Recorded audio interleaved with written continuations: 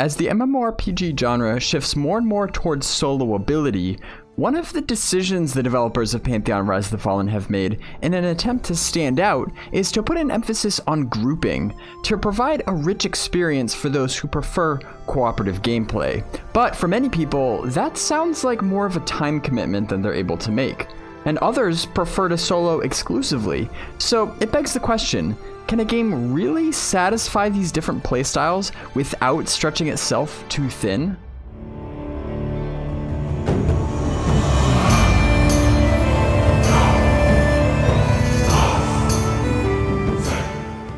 It's no secret that MMORPG stands for Massively Multiplayer Online Role-Playing Game, but sometimes we hear that so often that we forget what it really means. Massively multiplayer. A lot of so-called MMORPGs don't seem to embrace their massively multiplayer roots anymore.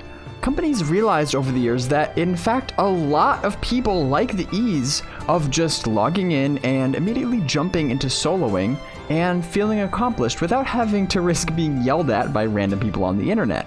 So they started designing more and more content to accommodate that style, to the point where now there are very few meaningful experiences for people who genuinely want to group. And so when there is a game that puts the MM back in MMORPG, like Pantheon Rise of the Fallen, many people who prefer the grouping style will react instinctively by trying to protect that from any influence that might make it like all the other solo-oriented MMOs.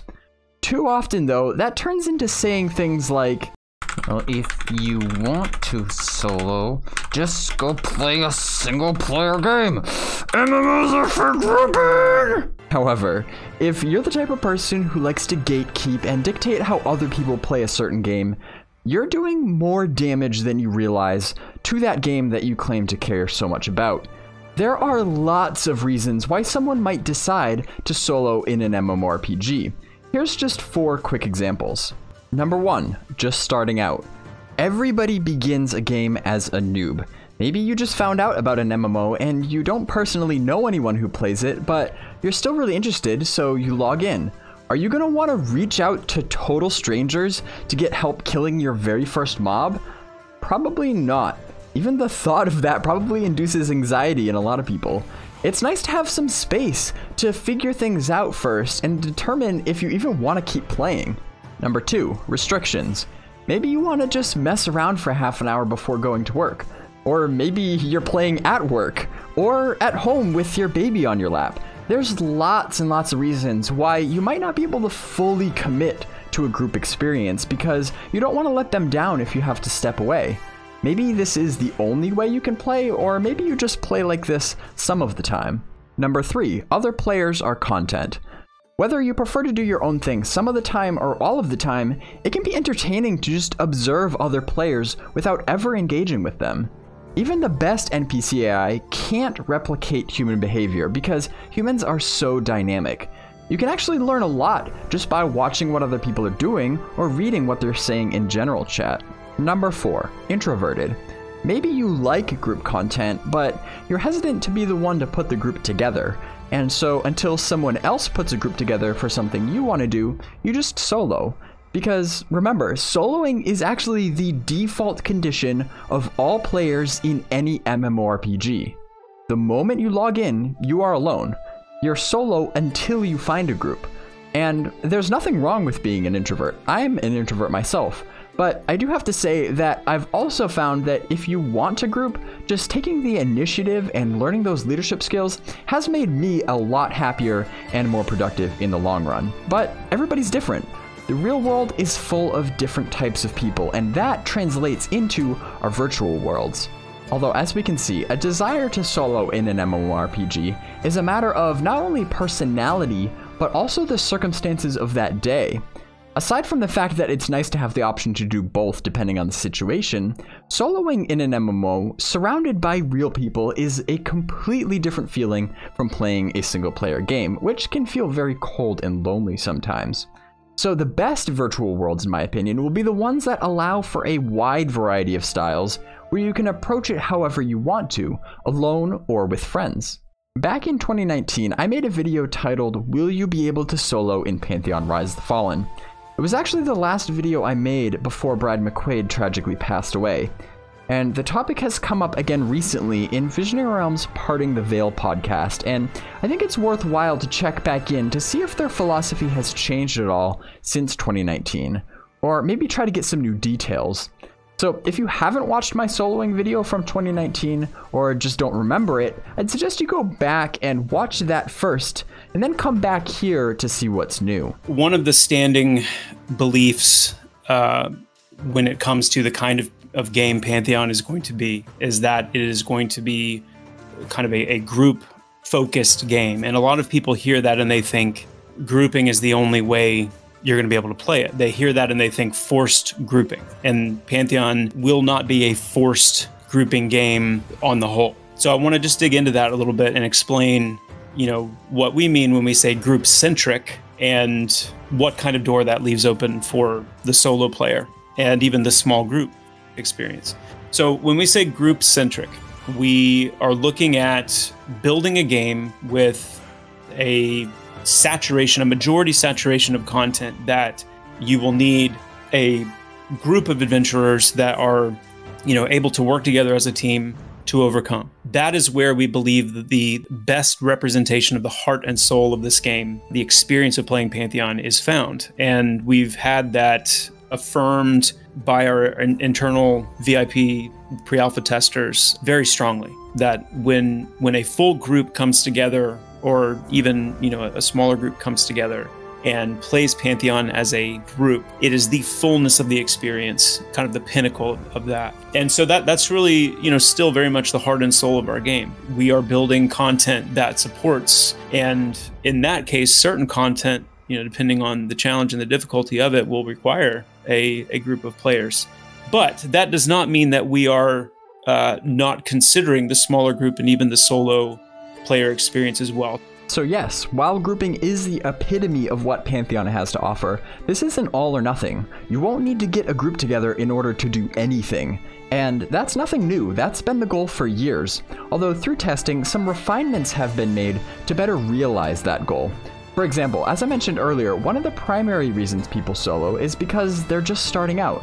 And for those just starting out in Pantheon, even if you enjoy grouping on the whole, you may want to take some time alone to get yourself acquainted. So for the character that is playing by themselves, what you're going to find is that for the first 5 levels or so, you will be relatively capable of taking on things that are equal level to you. Now, even in those first 5 levels, that, if you get level 5 and you're fighting level 5, it's gonna get pretty dicey, and it's only gonna increase from there. And the point there is that will drive players who are wanting to play by themselves, or who need to play by themselves because of time frame availability.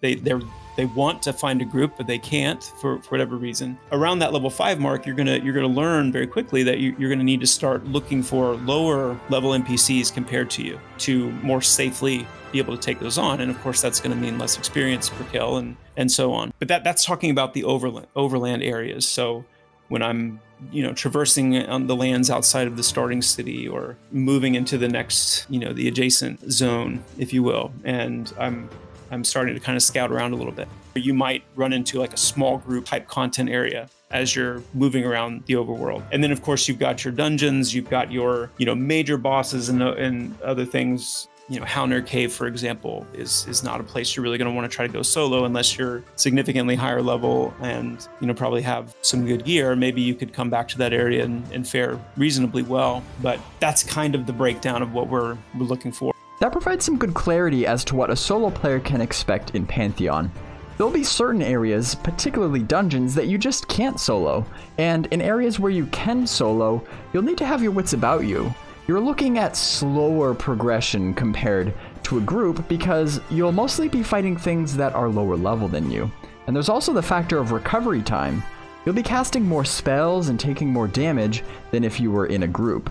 And because classes are designed for group interdependency, you might not have access to buffs that allow you to recoup health and mana quickly.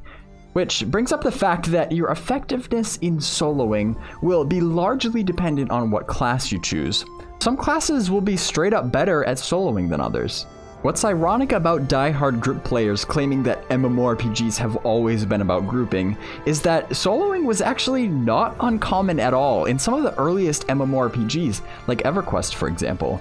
Hardly a day would go by where you wouldn't see an enchanter charm soloing, or a druid quad kiting, or a bard swarm kiting, let alone a necromancer or magician just soloing with their pets.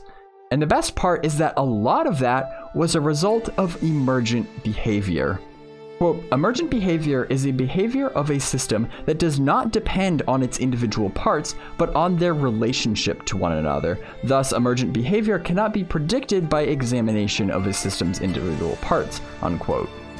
What this means is that you can't totally predict which classes will or will not be able to solo, or how good they'll be at soloing, because in many cases, a class's ability to solo depends on the creativity of the players behind it, experimenting with different abilities and strategies on different mobs in different areas. Game designers didn't teach people how to quad kite or swarm kite. They probably didn't even know it was possible when they were first designing those classes.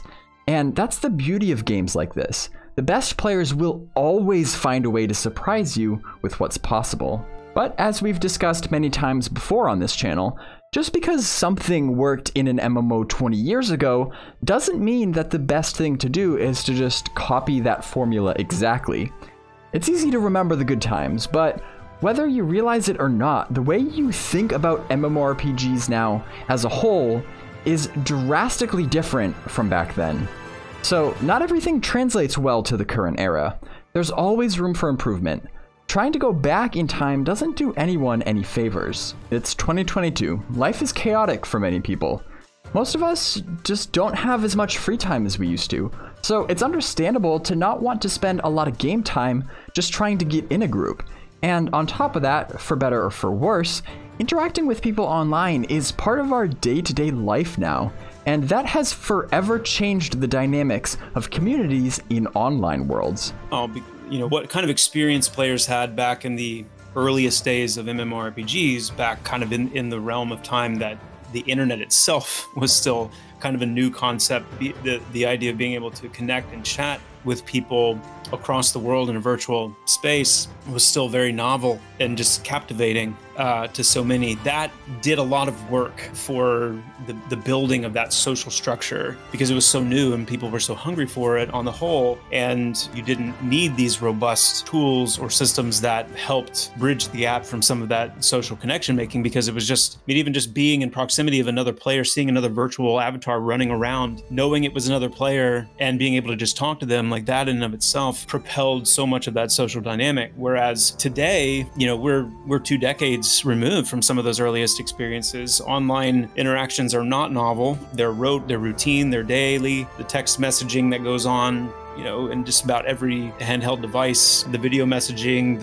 there's just so much of that happening that we're talking about a culture that is used to those things being very prompt and very available. And so part of the adjustment, for example, is thinking through, you know, what does making a group-centric game look like today? You know, part of it looks like developing more robust tools, looking for group tools. And, you know, we're not going with like an automatic dungeon finder or raid finder kind of a tool, but there's a lot of room to improve something like a looking for group tool to make, you know, some of those connections a little bit easier to make. I can't talk about soloing without also talking about the players who want to group but only have a couple hours a day to play, and so assume that means they'll automatically be relegated to soloing all the time in Pantheon.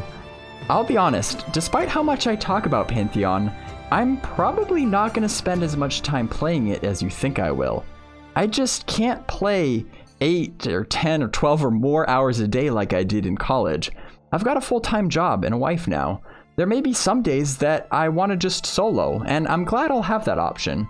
But ultimately, grouping is where my heart lies. I love cooperative gameplay, which is why I'm glad that there will be tools like this to expedite the process of connecting with other players. The current design as it stands is, it's just to give more tools. So it's to give an abundance of optional data to include or exclude, whether you're searching for a group or searching for a group member. It has a lot of fields and options that you don't normally see in MMOs. I haven't anyway.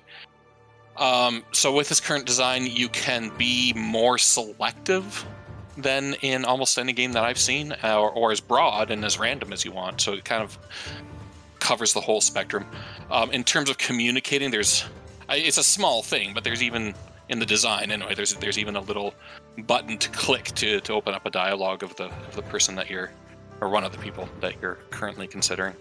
This social tool should cut down on the time spent looking for a group while still allowing genuine connections to be made, as opposed to an automatic dungeon finder like you would see in WoW or other MMOs. And don't even get me started on how those completely shrink the world if it will also teleport you to the location, because that's another video for another day. But even with these tools, if you still want to solo in Pantheon, go for it. I can't wait to see all the unique strategies you come up with to make it happen. If you don't want to be out of the loop about Pantheon's development moving forward, hit the subscribe button now, because this channel is dedicated to following it closely. If you've been watching my videos for a while, you'll know that I never ask you to donate to Pantheon's crowdfunded development. Everyone has different financial situations and level of risk tolerance, so what you do with your money is up to you. However, if you do make the decision to pledge or upgrade your pledge, and my videos have in any way informed that decision, I'd appreciate it if you'd list me as a referral when you get your post-pledge survey. My account is BazgrimTV@gmail.com. That helps me know that I'm covering the things that you want to know about. So, until the next video, stay curious and adventure on.